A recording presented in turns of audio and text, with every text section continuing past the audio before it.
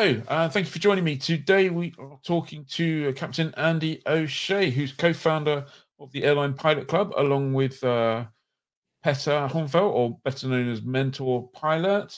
He runs a consultancy working with airlines and ATOs, and is probably best known for, amongst many of you, for being the head of training for Ryanair for 18 years, during which time he probably oversaw something like 10,000 type ratings going through. So he knows a thing or two about pilot training and about pilot careers. Andy, how are you doing? Very well, very well. Still dealing with lockdown procedures, but getting on with it, plenty to do, and the family's well, so that's the main thing. That's the main thing, yeah. Whereabouts are you at the moment? Where am I speaking to you? We're in Dublin, and very fortunate. We're just on the coastline here in Dublin Bay, so we've got plenty of places to go and things to do within the regulations. And I must say, 6 weeks, 8 weeks into it now, it's been fine. It's been fine. Yeah, nobody that we know has been affected by the virus or damaged by it. So that's the most important thing as well, I think. So yeah. Apologies for the sirens. I live in a little village in the middle of Wiltshire. We don't often get sirens, so no. Guessing that someone's had a walk that was 5 minutes too long or something like that. Right. So I guess what prompted this was a blog post that you wrote on the Airline Pilot Club website recently, which I was reading, which I kind of really appreciated. I thought it'd be interesting to talk a little bit more about it. I wonder if we could start at the beginning. Hey, that's novel, isn't it? With your control the controllables, which is a phrase. Where did that come from? Well, as I said, somebody who's very dear to me found herself in a situation where she needed just a little bit of help, and I was thinking in terms of how I might do that without, being overbearing or anything like that, and try to put structure on it. And the phrase popped into my mind. I'm certain I'd heard it previously, but since I used it with this person, it's been attributed to me amongst a small group of people, and it's a bit of a joke now. But control the controllables. I think, as I said in the piece, it's a great philosophy, because it gives you back a sense of control over what's going on, and it actually challenges you to take action. There's a call to action there, and it also challenges you to examine the aspects of the situation that you do have control over, and invariably you have got assets, you've got resources that can be activated to help you in any situation. I mean, when we're talking about this scene, I'm always reminded of our CRM training to do with stress, and when people are stressed, one of the most important things to do is to try and take action against it. And in doing so, you get that sense of control back, and things start to improve. Make a list, work your way through it, and eventually things get better. And that's what happened in the case of this lovely person that I knew. Excellent. That's good. And I guess applying that to today's situation, wherever you are in the, particularly if you're on that pathway for an airline career, is it must feel like there's an awful lot of uncontrollables that you can't control. So addressing the ones that you can has got to be a positive move. Yeah. I mean, and it's not just the unfortunate trainees or people who've been hoping, dreaming to become a pilot at the moment. It's everybody in the industry, from CEOs to, the maintenance people, pilots, cabin crew, commercial, marketing, insurance. All these people are in a state of chassis, as they used to say. And, I just thought that writing that piece, that the phrase popped into my mind, and then that gave me a chance to think about, well, what are the things under our control as an industry? Now, I suppose the phrase industry, I've used a pretty broad brush because I've included the regulators in there. But, my experience of working with the regulators has always been very positive. And I have another hat on that you didn't mention in the introduction. I'm chairman of a thing called the Aircrew Training Policy Group, and we work very closely with the EASA. And, they're working really hard to try and fix in as much as they can and help in as much as they can the situation. And so far, I'd have to say, I think they're doing a good job. And that's where I came up with that list of 5. Excellent. So the first one was about return to service regulations. I think I was talking to people today, and you know, with Ryanair coming out today with the news that they did, and British Airways coming out recently in the last few days with their news, like, we're pretty close to the bottom in terms of the bad news cycle, I think. And fingers crossed. From the bottom, there's only one way up, and I just feel there's one more tripwire out there that could cause the industry a lot of problems, and that is how we decide to crank it back up and get the return to service protocols and policies and procedures into place. You know, and in that item on the list, I was just reflecting on how important it is that the regulators talk to industry, the experienced people in the industry, and listen to them with an open mind. Because there are, in situations like this, we've seen it before, where, you know, an external shock happens or something literally shocking happens in the industry, and there's a reaction, and sometimes the reaction doesn't produce exactly what was envisaged when people sat in a room figuring out how are we going to fix this. So, I mean, one instance would be the requirement for 1,500 hours in the United States of America before a pilot can become a co-pilot on a carrier. That was a kind of political input, and so I'd hate if in this current situation we've any of that input into what should be a technical decision, and it's a decision that should be in many ways provided to the operator to come up with a solution, because as always they're the best people to know. They know what their equipment is, they know what their training is, they know what their people are capable of. They need expert advice, certainly. But if you think of this wonderful thing that we all have, which is a safety management system, it's a requirement, and it should be a well-oiled machine at this stage in all the commercial air traffic operators that we can think of. You know, the SMS, as it's known, should have a very strong role to play in the return to service process, because no aircraft is the same, the routes aren't the same, and there are other variables, and there are mitigations that could be brought into play within that space, within that process, that could do a lot of good, give people the reassurance they want and they need, look after the health situation, which is an imperative, but also give this industry of ours a chance to get back up there on its feet and do what it does, which is move people around and make some money, because it's a business and so many people are employed in that industry. It's remarkable now that we see the numbers. Yeah. So I think I mean, I don't want to attribute any policy to them, but I think I saw something from EasyJet who were considering removing the one seat per row or something. I mean, that's a lot of capacity. I would be very surprised if an operator volunteered to do that. That's all on that. Yeah. Very, you know, if you take 3% of an industry stock in trade off the shelf and tell people that you can't sell it, Michael O'Leary has spoken about this, and you can't run a business selling 66% of your stock. Yeah. So try and find a way not to do that. And there are ways that I'm certain the medical people, the testing people, the regulatory people and industry can come together and come up with a useful solution, and one that doesn't further cripple the industry.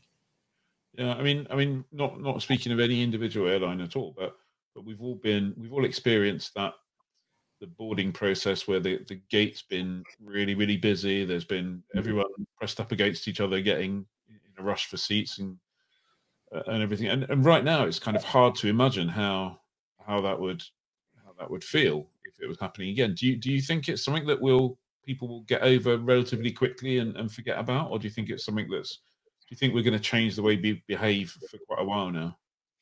Oh, I think we have to think about this in a medium to long-term change program. Yeah, I mean, I think that the social distancing, for as long as it's necessary, will be imposed and required and welcomed by responsible people in terminals and in the aviation environment. Yeah. But, you know, when you get on the aircraft, all the precautions should have taken place beforehand, and there should be mitigations on the aircraft, such as masks, gloves, training, reduce service, maybe consider not serving alcohol in the terminal or in the aircraft to ensure that we've good behavior. And, you know, there's many things that you can think of that could do a good job, rather than saying just, you know, take out the middle row. That's a very extreme solution to. Moving on. The next one on your list was pilot requirements, and I think over the last few years we've all been kind of getting used to the annual Boeing announcement saying, you know, we're going to need another 300,000 pilots, whatever the number was, an ever-growing number of pilots and technicians. The pilot and technician training outlook, which just seemed impossible, a number that was impossible to meet. And I think your argument is that we need those figures, whether they're high figures or low figures, or it doesn't really matter. We just need to know what they are. Is that a correct interpretation? Yeah, that's absolutely it. I mean, you know, everybody that I know has been working to those figures. The Commission in Europe, EASA, industry, all the training industry have been gearing up for it. The manufacturers have been taking the orders, and the production lines were in full flow. So, you know, obviously that has changed, and we know that there's going to be a recovery period, and depending on the things that we have control over and others, you know, we're still very much in control of the virus. We don't know enough about its reinfection rates or the effective antibodies. We don't know how far out of the vaccine we are. So there's lots of stuff we can't control. But certainly, there's absolutely no reason why the clever people in Boeing, CAE, and Airbus, who have the logarithms, who understand the variables that go into coming up with that figure, which was bountiful in the first place, will surely be a little bit less in the short term when it's reworked. But we need that certainty, or at least something that has a semblance of certainty in this very, very difficult time. And, you know, I think that, you know, people respond well to some facts or something that looks like a fact. And so I know that CAE are working on producing an updated estimate of pilot requirements over the same time frame. And I think that's really welcome. And I think it would be great if the manufacturers did the same. So, you know, the planners, the people, the kids, the people who want to become pilots, the resource people, they can all actually get their job done and begin to plan for that recovery, which will come. I mean, clearly, the decision for someone who's going to become a cadet and with a view to becoming an airline pilot, even if you could train starting tomorrow, which you clearly can't right now, you are likely not to finish for a couple of years at least. So in many ways, you're trying to predict the future of the economy in the world in 2 years' time, perhaps even longer, which is a tough thing to do. And there are still going to be people who are absolutely dedicated and driven to do that thing. I suspect that airlines will not be rushing to fund pilot training anytime soon, and they weren't rushing to fund it particularly when they were in desperate need of pilots. So in terms of funding solutions, that kind of seems like it's the nub of that's the question that never goes away for cadets. And I know that's something you've worked on with Airline Pilot Club. Absolutely. And I mean, that the desire to do that came out of my involvement in that aircrew training policy group, because one of the things we did a few years ago was to produce a paper for the European Commission called The Challenge of Pilot Supply, which was a broad-ranging paper on the difficulties that the industry is facing in producing the numbers of pilots that are required and to the standard that's required. And we can't forget that. No. And it became obvious in our discussions and research that, you know, getting a funding solution was the answer. And we came up with a very simple model, which a 12-year-old could figure out, which was simply, if you get the right people through assessments, good assessments, well administered, coming into a really good ATO, good flying school, and you then have an airline at the other end of the system pulling people through, offering at least an assessment, or better still, a firm job if the necessary standards are achieved, you will provide, or you loosen up the coffers in the banks. And what we in the Pilot Club have done is to work really closely with some great people in Aon, and they've really bought into this and they want to make it happen. And we were so close before this virus came along, you know. But we're not giving up. We're going to keep going, because we know that part of the solution to this issue will be making sure that we've got good people coming into the industry for the next 10, 20, 30 years. And so that combination of assessment, excellent training, triggering financial instruments that can provide a loan to the right student, with an airline at the end of it saying, yes, once you qualify and you reach our standard, we will give you at least an assessment, or better still, a job. That will make it happen. I mean, the appetite is there. Certainly in December, January, it was there. Obviously, at the moment, you know, people in grey suits are looking at the aviation industry and they're looking at a wasteland. But that will change, and we will be back. And, you know, the aircraft will fly again, and we will have lots of requirement for more pilots. I think I said in the blog that, you know, there were a couple of factors going in there, and you can remind me of it because you probably have it in front of you. But, you know, like, unfortunately, people in my age, time moves on and people will retire. The baby boomers will move on to a point where they'll retire, and they'll be very sadly missed with their experience and their huge contribution to safety. Not to mention the stories around the campfire, but they'll be replaced by new generations.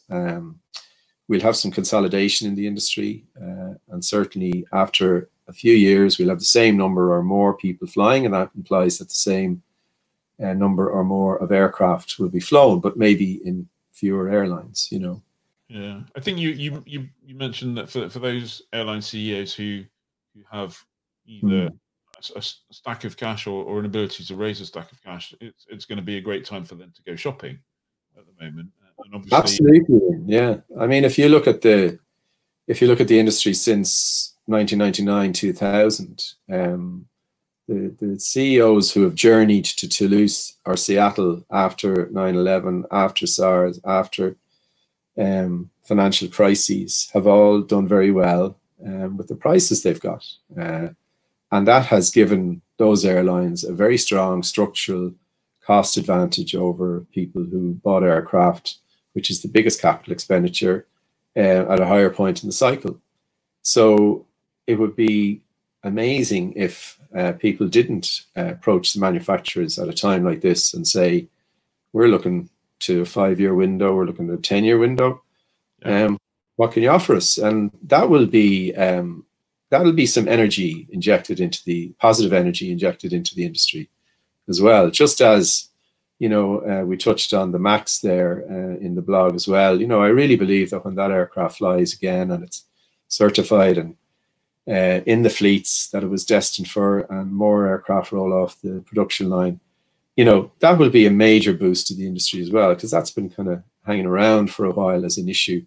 Yeah. And it will be great when that airplane is fixed and back in the air, you know. There'll be some people at Boeing who are mightily relieved when that happens, I imagine. Yes, yeah, I know some of them. Yeah, I can imagine. And of course, the other thing that you mentioned in the blog is that at the moment, fuel is cheap. Yeah.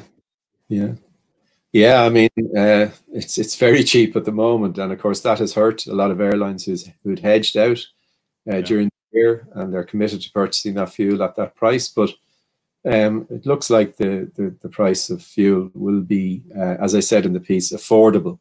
I'm not predicting where it'll be. I'm not that clever, but it should be affordable for the operators. And I think anything that gives the operators a little bit of relief on the cost side will help the operators that survive and continue, and might even offer some hope to some startups, because there are always optimists in the aviation industry, and that's why we have such a vibrant place to work and live as a group of people.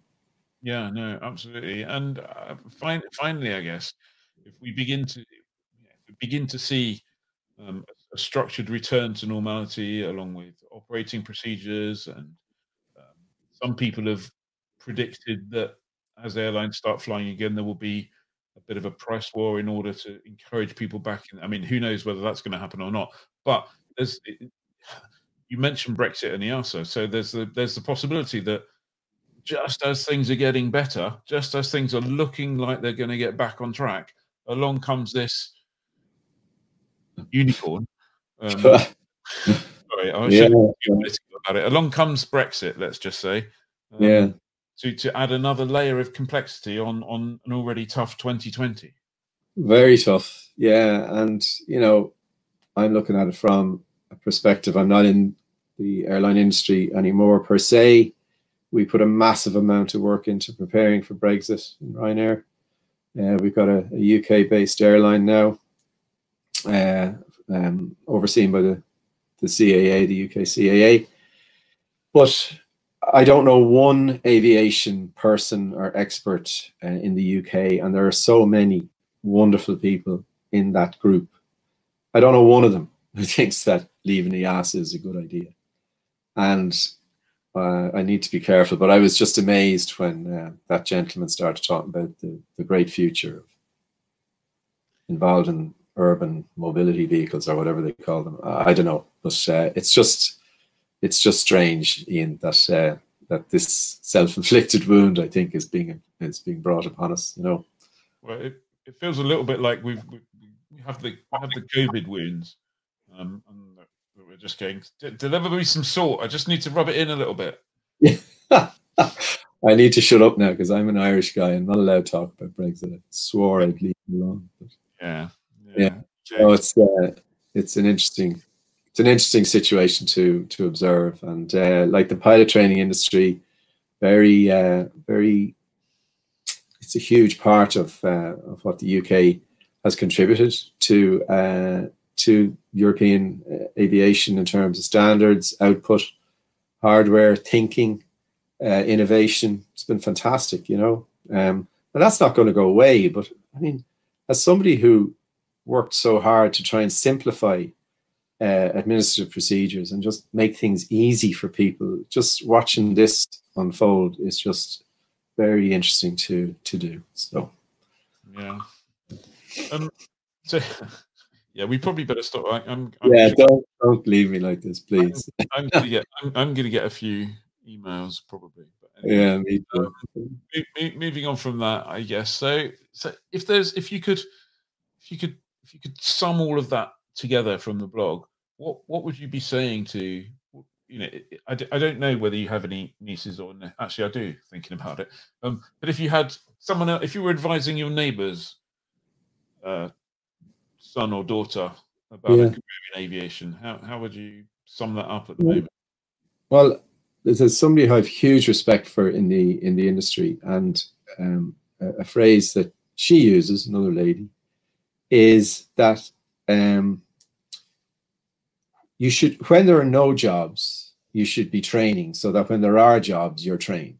And so for people going into, thinking of going into training right now, it's actually not a bad time, because as you mentioned, the time frame, the training cycle will take you 18 months forward, at least maybe 2 years.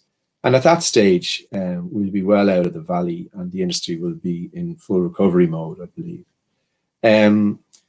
So I would say,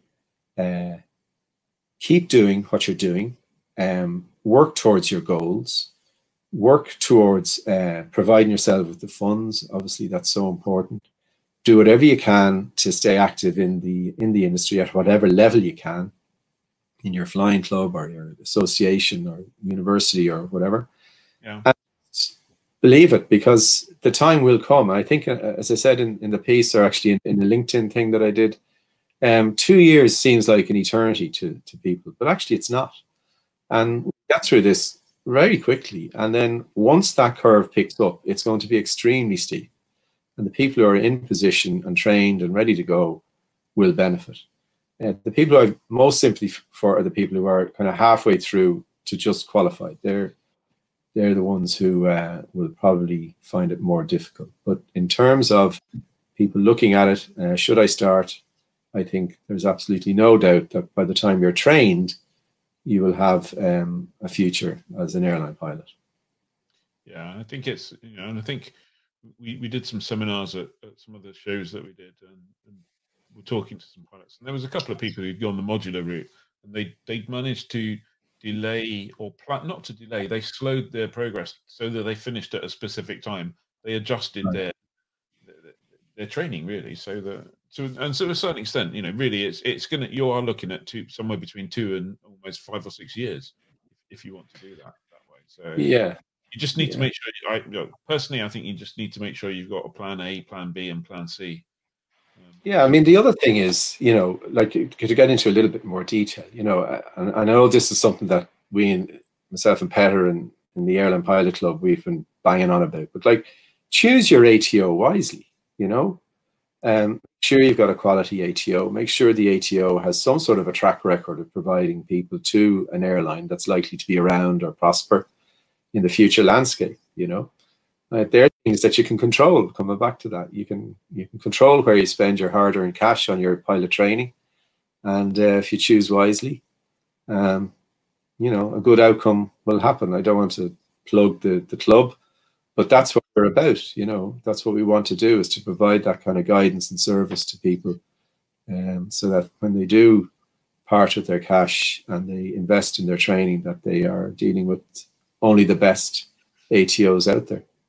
There are quite a lot of early critical decisions to be taken at a time when you're relatively new in the industry, and don't have a lifetime career to draw on. So getting those right is important. Yeah, that's one of the motivations behind Peter and myself getting together and trying to do this thing. We're in pretty good shape despite the shocks that we've had to absorb. And, we're moving forward with our plans to open the website in its normal mode. At the moment, we're in a kind of COVID-19 mode, which produces videos that you talked to Peter about, I know, and also the blog and a couple of other things. We've got some free English language courses going out there as well. And it's been good for us to get into the process of running the website and listening to people. But I think it'll probably be a month or two before we get up and running in the way that we had hoped, with announcements about teaming up with ATOs, this concept called the indicative assessment, which we've developed with Aon, and also again with Aon, an insurance policy, a really powerful insurance policy for people's training costs, which then when they qualify automatically turns into a loss of license insurance policy. So these are the type of things that we're trying to put in place that are responsible, that I don't think have been there too much before, and will help people. But I mean, the big kahuna obviously is the funding, and we'll need a little bit more certainty in the marketplace before the banks would be excited about lending into people training to be a pilot just at the moment. But we're still working very hard on it, totally committed to it, Ian. So I think it'll happen all right. Okay, well, thank you very much for that. Before we go, just a quick chat. Are you missing the flying?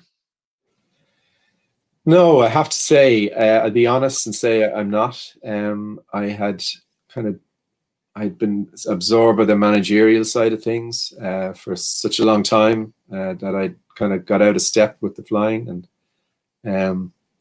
I'm more into, God help me, the management side of things now than the actual joy of flying an airplane. But you never know, something strange might happen. I get back into an aircraft one of these days. If you ever come over to the UK, we'll take the 182 and look around. It'll be a different kind of flying, but it's flying. Well, don't give it to me to land. I think probably round out at about 100 feet or something like that. Yeah. Oh well, never mind. Brilliant. Well, thank you very much for that, Andy. Pleasure. As things progress throughout the year and as things change, and hopefully for the better, perhaps we can do this again and look back and see how the outlook's changed for things. Absolutely, and delighted to be associated with your project, Ian. It's great. So well done yourself.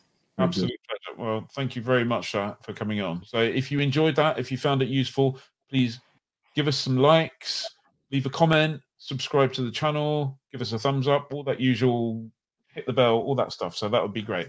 So finally, thank you very much again. Stay safe, and keep working as you are for the benefit of all of us in aviation, commercial or otherwise. Right.